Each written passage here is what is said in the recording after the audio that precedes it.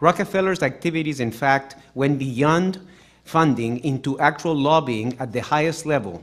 President Bill Clinton and the First Lady and current Secretary, well, no longer current Secretary of State, Hillary Rodham Clinton.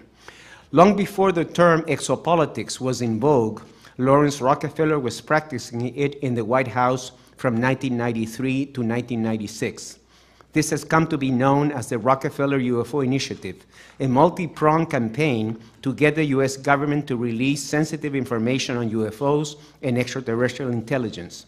The initiative is documented in hundreds of pages of correspondence released a few years ago by the White House Office of Science and Technology Policy, OSTP, under the Freedom of Information Act.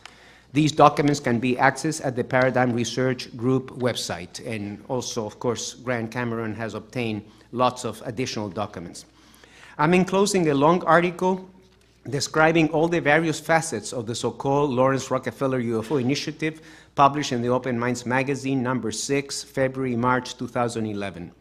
It is not necessary to go into the biographical background of Mr. Rockefeller in this short presentation, except to note that he was one of the original grandsons of the founder of the dynasty, John D. Rockefeller, that he was obviously extremely wealthy and well-connected, that he had studied philosophy at Princeton and was quite a visionary even in business, where he seemed to be always ahead of the curve, backing aeronautics in the 30s, electronics in the 60s, and conservation and environmental efforts throughout his long career.